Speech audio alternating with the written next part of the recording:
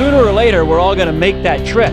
It's how you get there that counts. That's this week on Motoring 2004.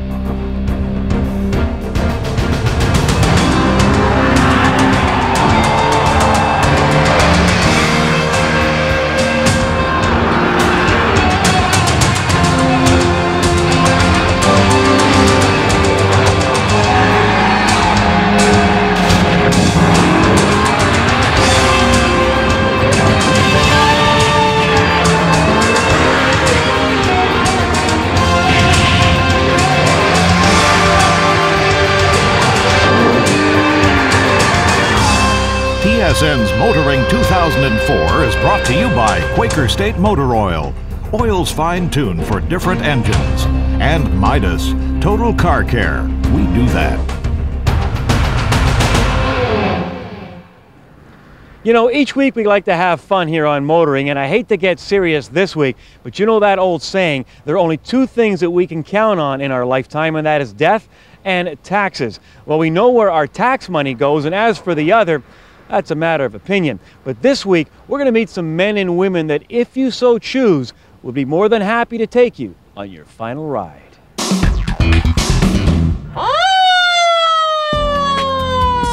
What we're seeing here today is the 24th International Meet of the Professional Car Society. Now, to some people, they may not have heard that term before.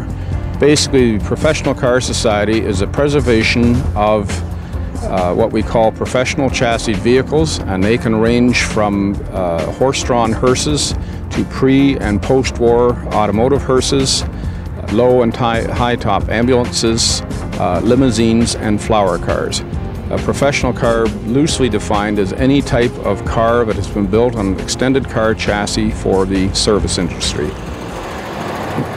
Real ambulances aren't trucks, and the vehicles they use today are nothing more than a box put on a truck chassis, a person with a back injury, they're just bouncing over every bump, whereas in the days of a professional chassis ambulance, whether it be built on a Cadillac, Pontiac, or Oldsmobile chassis and extended, these cars, for the most part, the suspension in a lot of the cars was air ride, so if you went over a bump, the car took the ride, or the bump, and not the patient.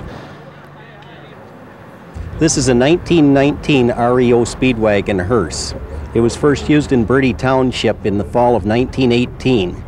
It was used to replace the horse-drawn hearse that I have in existence at my own place now.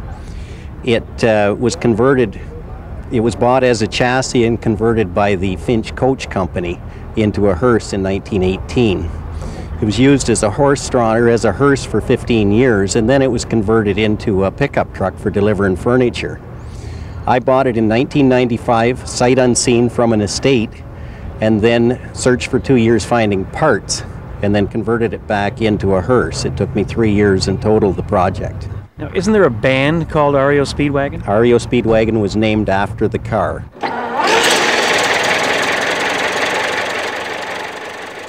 The engine is the original engine. I had it rebuilt. My friend Don Belfry across the street rebuilt the engine for me in 1998. We obviously had some time getting parts for it because the parts department at REO was closed, but he found out through friends of his that the valves from a 1955 Massey Ferguson tractor would also fit a 1919 REO, and that's why when we started it sounds more like a tractor than a car. It's a 4-cylinder engine. I believe it's a 25 horsepower. This is the original registration plate for this vehicle. If you really read it closely, you'll see that it says overspeeding, overloading, or the use of solid tires will void the warranty. And 2 lines below that, it'll say that maximum speed is 22 miles per hour. I've never gone over 22 miles an hour because I really didn't want to void the warranty. I don't think about what it was used for. I really enjoy the look of the vehicle and the local history surrounded by it. People like to look at these things. They're fascinated by the lights. One of my vehicles, which is a 71 S&S Medic Mark I high-top ambulance, which was originally in service in Myerstown, Pennsylvania until 1988, has 24 red lights and 4 sirens on it. Extremely impressive looking car, and when people see that, and they see the color scheme, they're immediately attracted to it. And if they can be convinced that this ambulance has probably saved a lot more lives and carried people to a hospital and it served a useful purpose, then they begin to break down those barriers of fear and appreciate them for what they were originally built for.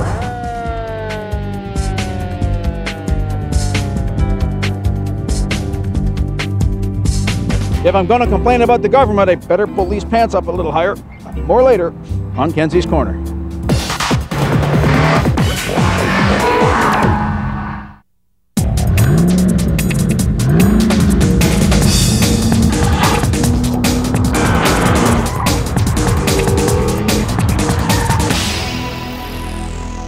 Since 1999, compact SUV sales have more than tripled, so it's not difficult to understand why Nissan is launching this all-new X Trail. And one of the more interesting points is it's a vehicle unique to Canada, which is a refreshing change from the norm. The reason I say it is a refreshing change is that when a vehicle comes from another part of the world, it invariably goes to the States before coming to Canada, if it actually gets here. The fact that the X Trail has been serving other countries for a number of years is another good thing in my book, as it does not follow Nissan's current edgy styling philosophy. As such, it's an attractive rig that speaks to the rugged lifestyle preferred by its intended buyers. The inside of the X Trail has been very nicely finished, with the materials used adding a sort of rugged appeal to the interior. There are a couple of things worthy of note. One rather dumb, and that's the bottle holder that comes with a separate cap holder. Nissan claims it as a world first. Why? I've no idea. The other one is more significant. The center stack houses everything of note. Gauges up top, radio in the middle, climate controls at the bottom. Now what this does, it allows them to switch this vehicle from a left-hand drive vehicle to a right-hand drive vehicle without having to replace the entire dash. Basically, they take the module from this side and put it over here, and they take the passenger side airbag, stick it in front of me, and Bob's your uncle. When it comes to ride and handling, the X Trail is surprisingly well balanced, as the strut-based suspension is compliant enough to cushion the rigours of a rough road, yet firm enough to control body roll. Indeed, it's such that there are only two very minor hiccups. The steering is a tad vague on centre, and there's a hint of trailing throttle oversteer. Whenever the gas is lifted heading into a corner, the nose tends to tuck in, which makes the X Trail feel a little light until the suspension hunkers down. It then rides out a fast corner with very little drama. Through the pylons, it put on a strong showing that easily bettered its key competition. Likewise, the standard anti-lock brakes. They put a quick halt to the proceedings without any unwanted electronic intervention. You know, the back end of this X Trail has been nicely thought through, at least for the most part. To begin with the seats up, you get 29 cubic feet of space. Fold the 60-40 split folding rear seats flat, and that grows to almost 73. You also get a privacy cover, but the best part of all, the floor is made of a hard, durable, washable plastic, so you can put dirty items in there without destroying it. There is, however, one minor foible. This back glass should open independently of the tailgate. X Trail's all-wheel drive system uses an electromechanical center clutch to divvy up the power. It also allows the system to take a proactive approach to the way it functions. When the automatic mode is selected, all of the power is fed to the road through the front wheels. Now, should they slip or the system detects the likelihood of slippage because of a rapid throttle input, it begins to shuttle the power rearwards, ending up at a 50-50 split front to rear. For those times when a fixed split is really needed, the system can be locked. All of that said, the lack of a low-range gear set limits any off-roading to some fairly mild stuff. You know, all of that technical double talk would count for nothing if the system didn't work. In the X Trail's case, it does so very effectively, and it boils down to one simple thing. The system is very quick at picking up on a loss of traction and equally quick at firing the power rearward. The bottom line? Well, the transition from front-wheel drive to all-wheel drive is all but seamless, making it one of the best in this category.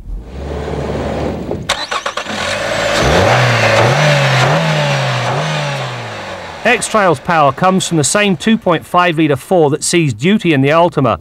As such, it pumps out 165 horsepower and 170 pounds-feet of torque at 4,000 RPM. While the initial launch is a little soft, it picks up nicely as soon as the revs pass 3000 RPM. At this point, the variable valve timing starts to do its thing, which brings a strong mid-range and a commendably quiet work ethic. 5-speed manual or 4-speed automatic transmissions are available, depending upon the model. While the stick does make better use of the power, it feels as though it needs another cog at highway speeds, and so the automatic is the better choice. It brings crisp shifts and a willing kickdown, so overall performance barely suffers.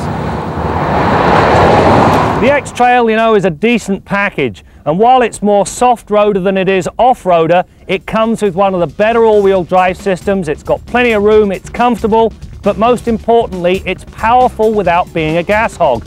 Now you add that lot together and you have a recipe for success, especially considering the current gas prices.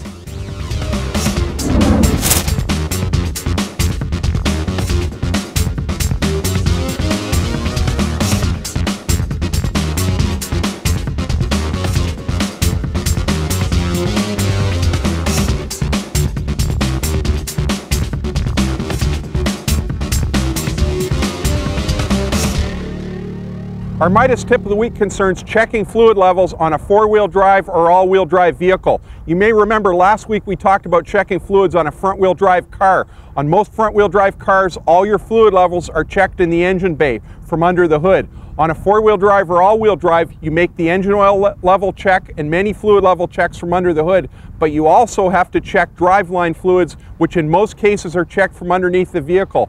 Usually 2 driven axles, a transfer case, and if it's a standard transmission, transmission fluid level as well will be checked from underneath the vehicle on those four-wheel drive or all-wheel drive vehicles. On a four-wheel drive truck or all-wheel drive sport utility, you'll have 2 driven axles, the front and rear axle, with lubricants in them as well. You remove a pipe plug just like this one, and the fluid level lubricant should be up to the bottom of this filler hole. In most cases, you're using 80W90 gear oil, but consult your owner's manual. Now in this case, I've got to stick my pinky finger in there to find the fluid level, and it's way down. I've got to reach a long way in there, so it's probably down somewhere around here. This axle needs to be topped up with the appropriate fluid. It's very critical that the vehicle be level and checked periodically for the important driveline fluids, because by the time you hear some noise from one of those driveline components, like a howling rear axle or a noisy transfer case, it's already too late to top up fluid and fix the problem. You've got to maintain the fluid levels adequately in order to protect those components. Most transfer cases only hold a couple of liters of fluid, and most drive axles only 2 or 3 liters of fluid as well. If it's low, you can do some really expensive damage to those driveline components. That's your Midas tip of the week.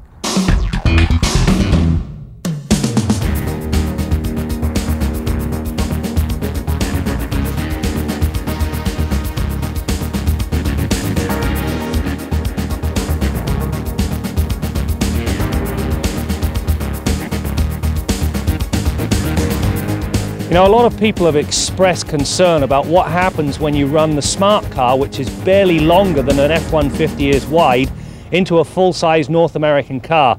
I mean, when I was in Stuttgart, the results of the crash test absolutely amazed me, and that's not putting too fine a point on it. Basically, I expected to see the Smart get rolled up into a tight little ball of metal and plastic. After the impact, nothing could have been further from the truth. The Smart car really did withstand the impact remarkably well. There was an awful lot of bang, there was an awful lot of smoke from the airbags, but when all the dust settled, the Smart car, it was quite badly bent, but you know what? Nothing had intruded into the passenger car cell. And the thing that really did amaze me most of all was that the dummy sitting in the driver's side, his knees hadn't even touched the dash. Now I'd have bet good money that that was the first thing that would happen to him. Kneecap himself right on the dash, and it's for that reason that Smart have put polystyrene in behind the dash, designed to protect the knees. As it turns out, they really don't need it. As far as I'm concerned, all the concerns that people have about crashing a small car into a big one, especially one as small as the Smart, well, after witnessing the crash test, those reservations, I think quite frankly, they're unfounded.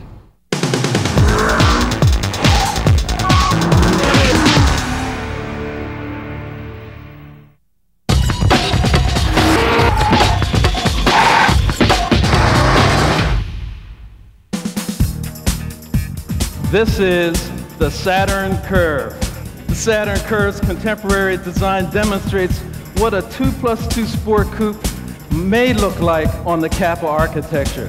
This is a new breed of sports car with unique use of colors, materials, and lighting. For example, we wanted to create the look of a floating roof panel, so we concealed the roof pillars with a wraparound canopy of glass. The front and rear clearly communicates the identity of Saturn. For me, Saturn is the car for contemporary design. So my goal is to combine the contemporary Saturn design icon with a traditional sports car proportion. That was my basic concept of this exterior design of Saturn show car. As we spend more time in our cars, a warm and inviting environment becomes more important as we spend a lot more time. I mean, I'm not talking just getting in it and then that's it. I mean, I wanted something to like carry on that warmth and to keep you interested in the interior.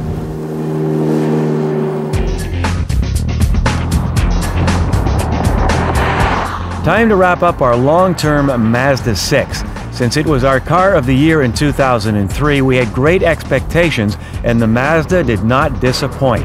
Our sport model came equipped with a lively V6, taunt chassis, and good looks at half the cost of its German counterparts. Now, the base Mazda is powered by a 2.3-liter four-cylinder with 160 horsepower and is more than adequate. Whichever you choose, the Mazda 6 comes loaded with standard equipment, including 60/40 split-folding rear seats. The ride is smooth and it handles great. In 6 months of living together, there are few complaints, although it took almost that long to find the seat warmer switch. Even the manual didn't help. And we did have minor cosmetic problems with the excessive brake dust buildup on the front wheels. But you know, Mazda set out to challenge the status quo, and it succeeded. Usually at this time we head to the Quaker State Garage and join Bill Gardiner, but as you're about to see, Bill recently has become a frequent traveler. Good morning, 8:39, News Talk 1010, CFRB Toronto. We're happy to have in studio with us this morning Bill Gardiner from TSN's Motoring 2004. Good morning, Bill. Thanks for having me in, John. It's great to be here. Well, after all these telephone calls, nice to meet you in the flesh. Bill's great at it. I mean, he's not only just because he's a mechanic, but he's always, and he is an average guy as well. You know, he loves cars, he loves mechanics, he loves dealing with the basic things to do with cars, and I think more importantly, he loves sharing information with people. And Bill understands that not everyone is as smart as he is when it comes to auto mechanics, and that the average person really needs to hear the basic information. And Bill's great at just relaying that information to our listeners. It's all part of this Be Car Care Aware program. The Automotive Industries Association has determined that there's annually $2 billion of non-performed vehicle maintenance going on in Canada. So what I've been doing is talking about just how important it is to maintain your vehicle, because people are losing out on a lot of things. First of all, they're operating possibly a vehicle that's not as safe to operate when they're not maintaining it. They're losing out on fuel economy. They may be polluting the environment by a car that's not as sharply tuned. They're losing on trade-in value and resale value on their vehicles, and they're losing some of the driving enjoyment that they could have from driving a properly maintained vehicle. We thought it was a good time to take a look at your car, give it an inspection. For that, we got Bill Gardiner. He is an interprovincial A-class auto mechanic. That's right. Congratulations. Thank you, thank you. May is National Car Care Month. So what I'm doing is I go to each city and I go to a morning TV show, usually an AM station in the morning as well, a new news show at a CTV station, and usually in the afternoon, maybe the FM equivalent, and then a newspaper as well. Talk about the importance of people maintaining their cars and all the good things that happen to them when they keep their car properly maintained. Most cars are pretty easy to do an inspection on. Every time I go to an airport, I land in a different city. I talk to the limo guys and the taxi guys. Every single one of them on the ride back, I ask them about their vehicle. The guys at Toronto, I was in a 2003 Lincoln the other day, and the guy had 335,000 K on a 2003 already. Just goes to show you. And some of those vehicles in the Toronto fleet, 700, 800, 900,000 K is nothing on those vehicles. And the reason they last is these guys are on top of their maintenance. You know, they know how important it is to them. If they neglect maintenance, it's going to hit them hard in the pocketbook. They want that vehicle to last indefinitely. And the vehicles are made now, the powertrains, engine and trannies, by and large, if you look after them, change those fluids and service them properly, they'll last the life of the vehicle.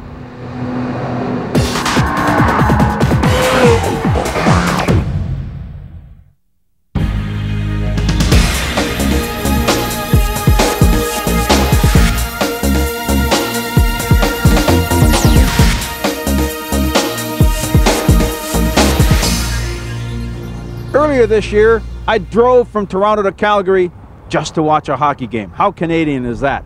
We spent most of our time on the Trans-Canada Highway. Now, this was supposed to be a federally supported endeavor designed to link the country from east to west. Now, parts of this road are in great shape. There's one stretch out of Regina. Well, billiard tables should be as smooth. When you enter Manitoba, the road becomes a 4-lane divided highway. The median is so wide you can barely see across it. But there are parts of this road that are an absolute disgrace. It looks like something out of downtown Baghdad. I was driving in a Mini and I had to gear down to crawl out of some of these potholes. They're not only uncomfortable, they're dangerous. You could blow a tire, you could bend your suspension. It not only costs you money, it could end up costing you your life.